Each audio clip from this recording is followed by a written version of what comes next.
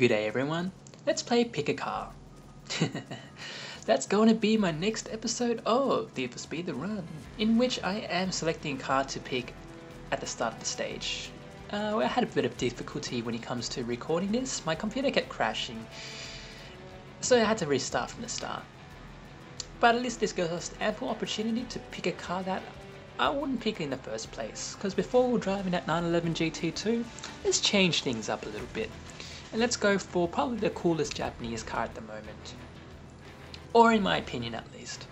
We are picking the Lexus LFA, putting an aero body kit, and probably gonna go, yellow or blue or red. Actually I'm gonna go, yeah, blue, because I love Lexus blues. If you actually see an ISF in real life, or an IS350 in this sort of blue, it looks bloody fantastic. But, as I was saying before, we are going to pick this supercar right here because it probably is one of the coolest Japanese cars at the moment. Reason being is that this car is bonkers. Hammer down, Jack, or you won't make it to Vegas in the top 150. Oh, and Jack? Yeah. No casinos. Never even crossed my mind. Pays attention to details, alright? You see the exhaust. You see the spoiler just popping out right there. But this car is absolutely bonkers, as I should say. It's not the fastest supercar, by no means it isn't. But this car has been raved on by many racers and journalists, reviewers, etc. But one of the things that strike this car as being bloody amazing is the fact that this car is uniquely Japanese. And I say that because I'm going to say this right now, besides the fact that you can tell that I'm not the biggest fan of most Japanese cars. It's because usually the best stuff is pretty much came up from an idea from a European car. You know, you can't really say that most Japanese cars are unique. Not all of them are, you know, blatant plagiarisms or anything. Not all of them, I should say, but most of them are. But this car is unique for the fact that, besides being an absolute tech dream of some sort, it looks bloody fantastic. It doesn't look like any other car. It's very unique, very uniquely Japanese, and it has been the best Japanese sports car to come out. Or supercar, I should say. Oh, I can't believe I had to crash that R8 out. If only I was driving a Lamborghini Murcielago, then I could be like Bruce Wayne versus Tony Stark. Yes, the Avengers just came out, so it's about time I make that sort of reference. What's going to be better, Dark Knight Rises or the Avengers? I'm putting my money on Prometheus. But I am deviating from the points right now because I am trashing up this beautiful car. Even the tri-exhaust at the back, you know, something different but something so bloody awesome.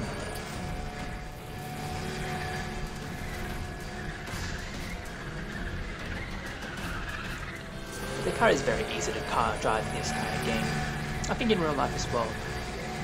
The reason why I picked this aero body kit as well is the fact that it reminds me of the no-spec version of the LFA that pretty much has the world record at the moment as the fastest car around the Nürburgring with normal tyres, or I would say normal tyres, without racing tyres I should say.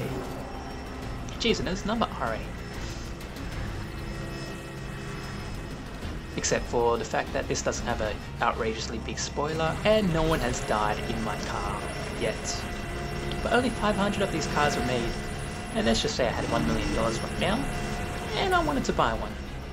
The Lexus people would laugh at me and shoo me away because you won't be able to buy this car unless you're chosen by Lexus corporate people. I don't know what that criteria is, but you actually have to be chosen. You have to be handpicked to be able to drive one of these, or to actually buy one of these. Bit of a sad truth though. 500 of them and you can't sell them. By the way, you're not allowed to sell them in 2 years time because you can't obviously make a profit from them. Nor can you actually really drive one unless you're a journalist of some sort. 500 worldwide. Think about it. Exclusivity. Sort of like how the Enzo, you can't be able to just walk into the showroom to buy a Ferrari Enzo unless you had maybe 3 or 4 Ferraris beforehand. Well, it doesn't matter because we are going to switch cars. Enough rambling about this Toyota. I'm actually going to pick another car. The reason being is that I want to fit in as much car changes as possible so I can give some screen time to as many cars as possible. But I already picked a car that I want to drive. From probably Japan's coolest, best supercar, I am going to drive America's best looking, awesome, favored, revered, beautiful supercar, the GT40. Sorry, the Ford GT. And I'm going to pick yellow and black because it reminds me of Speed Racer or Racer X and his shooting star. He just needs a 9. But anyhow, this car is pretty fast in this game. For some reason, it feels a bit slow. I don't know why. I think it might be a bit buggy or something, but I've actually skipped a bit of the race because it's a bit of a boring race. It's pretty much a battle within the dust storm, but the only thing that the dust storm does is pretty much just cloud your vision. And careful there. Make sure you're paying attention because I knew that the counter on the side was, you know, counting down really fast, and I had to crash out that Evora really quickly. There's always a Lotus at every single stage, at the end of every single stage that gives me trouble, you know, a few paces just before the finish. I don't know if the game is trolling me or not.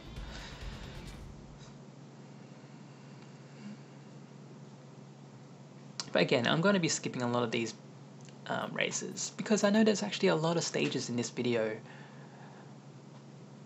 And there's actually a lot of things that happen near the end. So mind me if I am skipping the first few races here.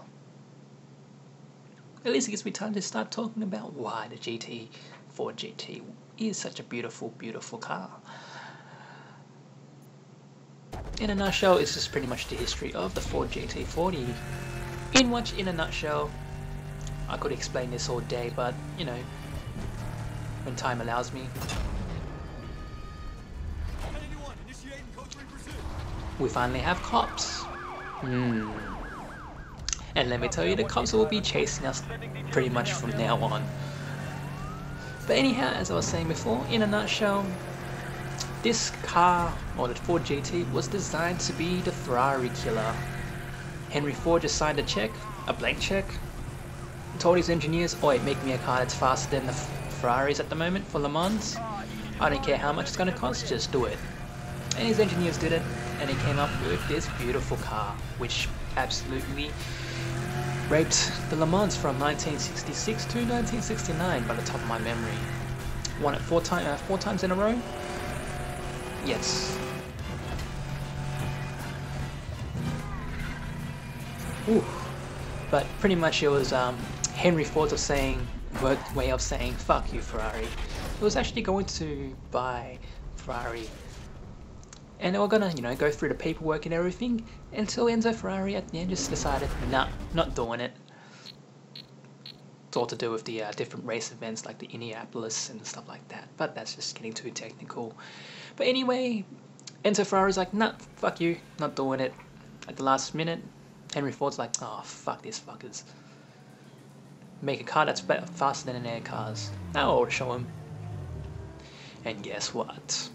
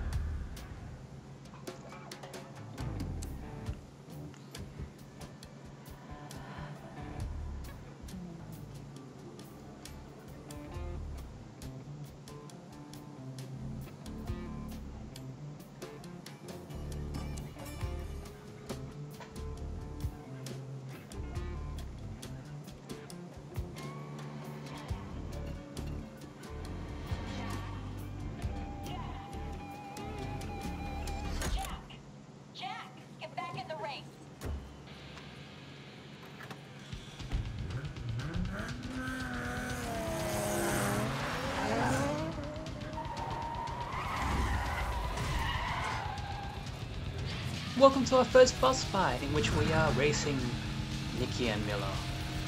If you actually played this for the first time, you actually unlock their cars, but I feel sorry for the sister that was pretty much stooged to using our 350Z rather than the 370Z that's actually trying to catch up with now. Again, it's actually a very easy race, so nothing too worrying. One of the reasons why I'm doing this post-commentary right now is the fact that it kept crashing around here. Every single time I would actually stack my car, the game would absolutely freeze, so I'm actually trying really hard not to crash, just because it'll help me out for the game, but it's so the game doesn't crash at all. Now the irony of crashing a car and crashing the game. So you can see right now I'm actually driving a little bit slower yet smoother. I'm actually concentrating for once. Oh, if only I was driving the god damn it. If only I was driving a Datsun 240Z, I ought to, you know, complete the picture. Or if they had 300ZXs. Unfortunately they don't have it in this game.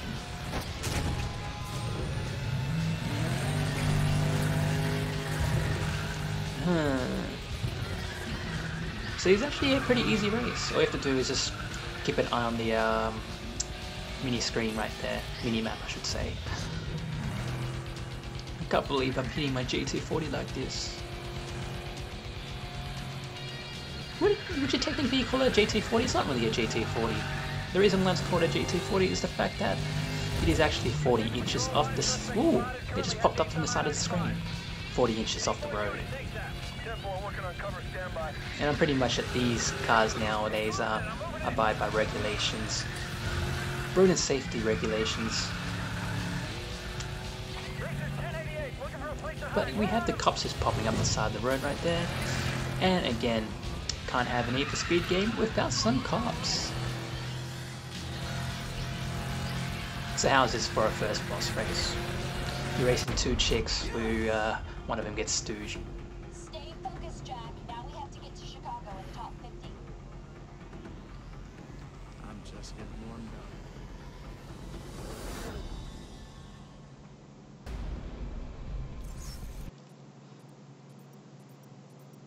We are in Las Vegas. Being Australian, I've always wanted to actually know what Las Vegas was. I've lived in the Americas for a few years, but I never got to touch Vegas because I was too young back in the day. And I was too obsessed with arcade games back in the day to actually care what was happening. But this race here, this is where you'll start seeing me fuck up. As by example right there. I got a little bit distracted by the fact that there's a gas station nearby. And I sort of wanted to change my car because I knew the sort of races coming up would actually need a high level of fidelity. Something that this car does not have in this video game. In real life, yes. Because these cars actually handle pretty damn well. Unlike a lot of American cars. God damn, I'm sucking. Half the time the reason why I'm just wrecking myself is the fact that I always see two sort of ways to go and I'm a little bit indecisive of which actual direction I have to go.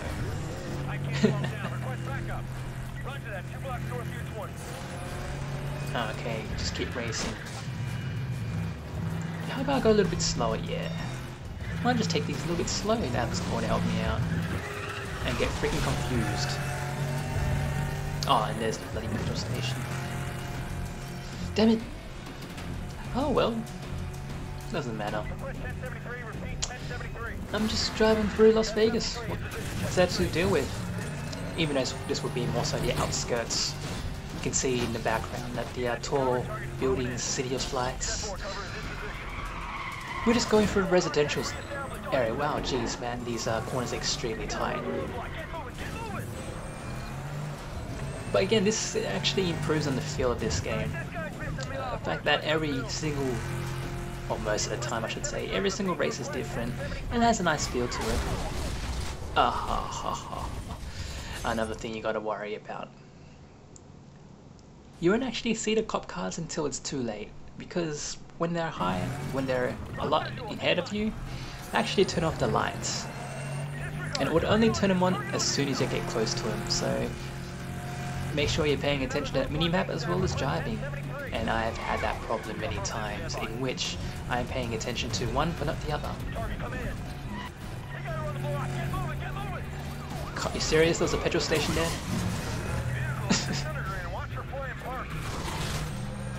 Fuck.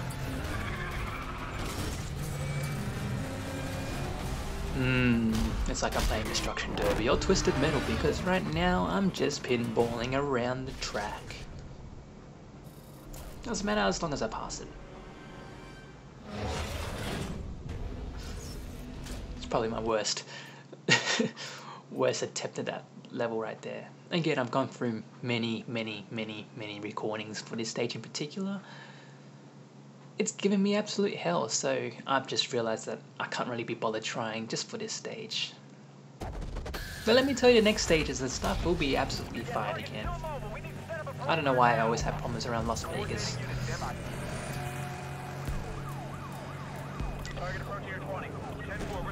But the reason why I included this track, oh, come on, as if you can tell which way to go there.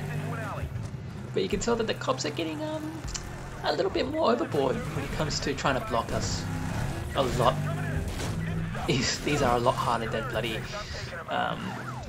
well, Need for Speed Hot Pursuit and the other Need for Speeds. I'm lucky I'm actually driving slow enough that I don't wreck my car. Come on, come on. Ah. This ain't GTA, man. He's out of the car! He's out of the car! Freeze! Police! Stand down! Stand down! Put your hands behind your head! Do it! Do it now! Hey, hey! I said get down! You serious? Actually, I was actually surprised at what that's actually happening because, again, didn't expect this. Bit of a welcome change. And let's see me sucking at QuickTime events, in which I'll fuck up this one. But it doesn't really matter because you can always rectify things. At least it's actually a good set of QuickTime events. I know I said I blame Resident Evil, but really I blame, what's that game? Dragon's Lair. The original QuickTime event game.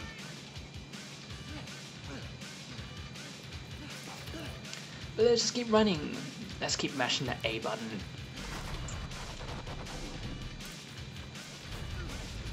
Do I get to kick him? Yep, do I? Yeah, I knew it.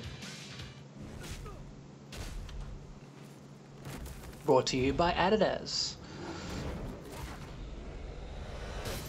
I was sort of wanted to actually showcase this QuickTime event of me failing all the different events because I want to see if there's actually any blood in this game. Maybe you get mauled by that dog of some sort. Is there a QuickTime event for this chair? Oh, come on. Cop out.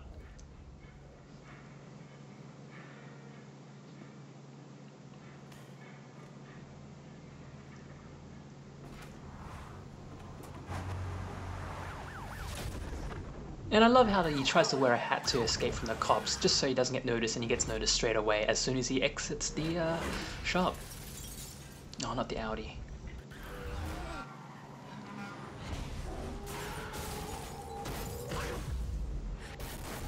John Connor. Okay. Going through the realms of reality right now. So, weren't we racing? Hey, $9.95 for all you can eat? Only in Las Vegas. Actually, someone from Las Vegas told me. I want to know if you actually have $9.95 all you can eat buffets. Because that'll be sick. That's cheap ass, come on. $9.95, that's the average Big Mac meal from Australia.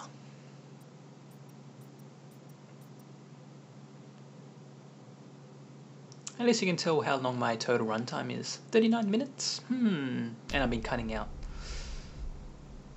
So we need to find a new car. And what do you know? We have 3 cars right here that we can steal. The V12 Vantage, they Gallardo and the Porsche GT3 RS, the 4.0 litre. What am I going to pick? What am I going to pick?